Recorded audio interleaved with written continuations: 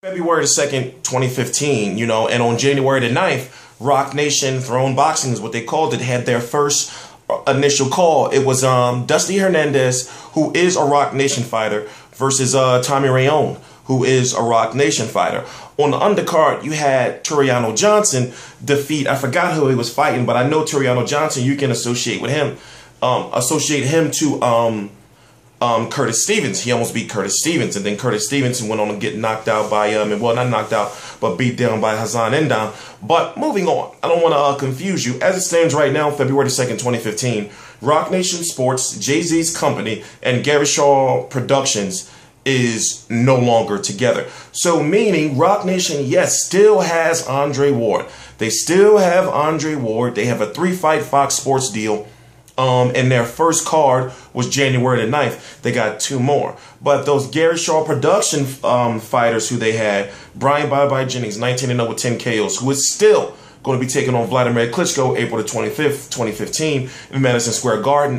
Yourself right here, T Street Controversy. T Street Controversy Live will be there. I'll be covering the press conference, the post-fight press conference, both of the workouts, interviews. I'll be there ringside. Yes, so I'm still going to be covering that fight. They had Tomas Delorme, who on December the 6th, 2014, took on Gabriel Rosado. No, took Tomas Delorme, who took on Hammer and Hank Lundy on the undercard of Gabriel Rosado versus David Lemieux. Darlise Perez, who took on Yurkis Gamboa a year and a half ago. So basically what I'm saying is they lost, and Turiano Johnson, they lost a good, solid, stable, good solid stable of boxers, that were in line for world titles, or Brian Jennings in a world title fight. But understand right now that Roc Nation is cool. If you look at actually what they were doing, and I wholeheartedly admire their startup strategy and what they were trying to do, because they had the money to throw around. So they threw money at Adrian Broner. Remember, he got all disrespectful and everything. They threw money at Deontay Wilder. They threw money at Peter Quillen. They threw money at did I say Keith Thurman? And then also you have to look at how many plans of Al Heyman's they messed up. So it looked like they were kind of doing it, intentionally. But as it stands right now, they're not together. And now that foot in the door that they had with HBO, which was Gary Shaw Productions, who had Brian Jennings fighting on HBO twice. And then you had Tomas Delorme, who's been on HBO multiple times. Now, that doorway is somewhat closed, but could Andre Ward get on HBO? And we know could Andre Ward be still that link back to HBO? But we hearing Andre Ward maybe moving over to Showtime. So this is all a developing situation. This news is actually no more than an hour old, and it just so happened I was just getting in here. So I said I got the news, did a little bit of investigating. I said, let me get up here and do the video. So I've already answered, I think I answered the questions that you want to be answered. So Klitschko and Jennings is still on. Andre Ward is still with Roc Nation. And Roc Nation fighters that they have right now, they have Turiano Johnson. No, not Turiano Johnson. They have Dusty Hernandez, who's undefeated. And he's on the way to he's on the WBC trail, by the way, 140 or 147, I forgot. Tommy Rayon, who put on a good fight, even though he lost. And basically their bread and butter is Andre Ward.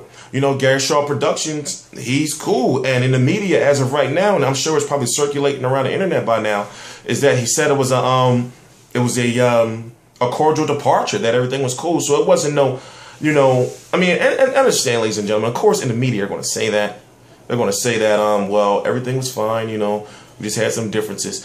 But if I was to put my money on it, and me, boxing promoter myself and getting there, I would think like, okay, well, Gary Shaw basically probably wanted to control the boxing aspect of things, and maybe his plan was to have the Roc Nation name and using the Roc Nation name to get his fighters. I don't know. I don't know. Maybe they try to give him a reduced role, and all this part right here is just speculation. But as it stands right now, how is that going to affect the Klitschko fight? Is it going to be less of an event? No. Not really. Is the fight going to still be able to go on as planned? Yes, Gary Shaw has been promoting fights for God knows how long. So I'm T Street Controversy. This is T Street Controversy. Oh, let me read this for you right here. Shout out to Dan Raphael. He actually put the story out. So what I'm going to do is I'm going to put the link to the actual story in the description box so you can read it for yourself. But what we're going to do is we're going to do a little bit of Ring the Rainbow, and I'm going to actually read it to you. So this is from February 2nd, 2015, 4:55 p.m. Eastern Standard Time. Right now, it is 5:40 p.m. Eastern Standard Time. The marriage between rap mogul Jay-Z's Rock Nation Sports and newcomer to boxing promotional scene and longtime promoter Gary Shaw lasted barely a month. Rock Nation Sports entered the boxing business in August, and the day before it promoted its card on January 9th at the theater in Madison Square Garden, New York. Shaw sold his company to Rock Nation Sports and went to work for it. Shaw had moved into Rock Nation offices in New York, brought his staff with him, and worked with the card last month. He was in the process of finalizing the assignment of many of his fighters' contract from his old company, Gary Shaw Productions, to Rock Nation, which is crazy. So that means basically, like, you know, he got out right at the right time before he signed up his fighters order. But things were not going smoothly. There was plenty of infighting in the company, according to various sources, and they decided to part ways in a surprising move. As a part of that agreement, Shaw resigned from the company on Friday, and they are in the process of completing a separation deal, and Shaw will leave with his fighters and staff and continue doing business as Gary Shaw Productions. We gave it a try, and unfortunately it did not work for both parties, Shaw told ESPN.com on Monday. That was February 1st. It is admissible separation. Rock Nation was very professional at our meeting, and they allowed me to keep all my fighters and my company and terminate any agreements we had together. They gave me back my company, which was, you know, that was pretty what's up. Rock Nation Sports spokesperson Ron Bruno. I'll let you read the rest of it yourself. I'll let you read that long ass article. But basically, you know, when it comes to the one part about the infight, you can kind of expect that because Rock Nation, Jay-Z, I'm guessing they probably, this is just speculation, I'm just talking, just running my mouth, just talking as if we were friends or homies, you know. So I'm guessing it was a situation where they brought up Gary Shaw and said, all right, listen, we're going to put you in the office and we're going to come to you for advice, but this is really what we want to do. Gary Shaw being a more experienced guy is like, yo, I'm coming to y'all, and I've been doing this for so long, I'm going to get my fighters off the ground. You know, so I mean, if you look at who really losing, nobody's really losing. I mean, I understand you would want all that money and that big name of Rock Nation behind you, you know, and you want to have the raps, the raps in the middle, and the R&B concerts in the middle of the events and all that. But at the same time, I'm just thinking, like, you know, at this point in time, Gary Shaw Productions is doing pretty good, you know, and I'm pro Rock Nation, you know, so Rock Nation is like right now, looking at the fact that Rock Nation hasn't even been in it for a year. They've been making some moves.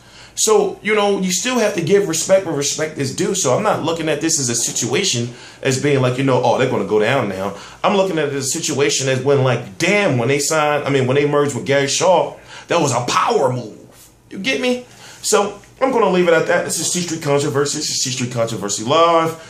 Took a couple days off, you know. I'm going to get some boxing videos out, so I'm going to start getting them pumping now as usual. People say, where's your boxing videos, T Street, this and that and this and that. Y'all know how I roll. As soon as y'all think that I don't have any videos coming, then I start pumping them out like a madman.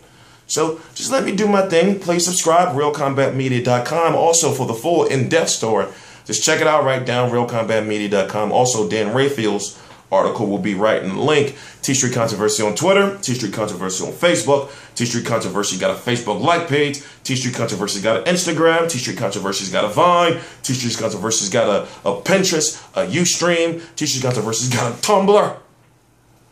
You know, I can't say T Street Controversy like I used to ever since I got that tooth in the back of my mouth pulled. And that's why like one side of my face is bigger than the other one. Anyway, T Street Controversy, T Street Controversy.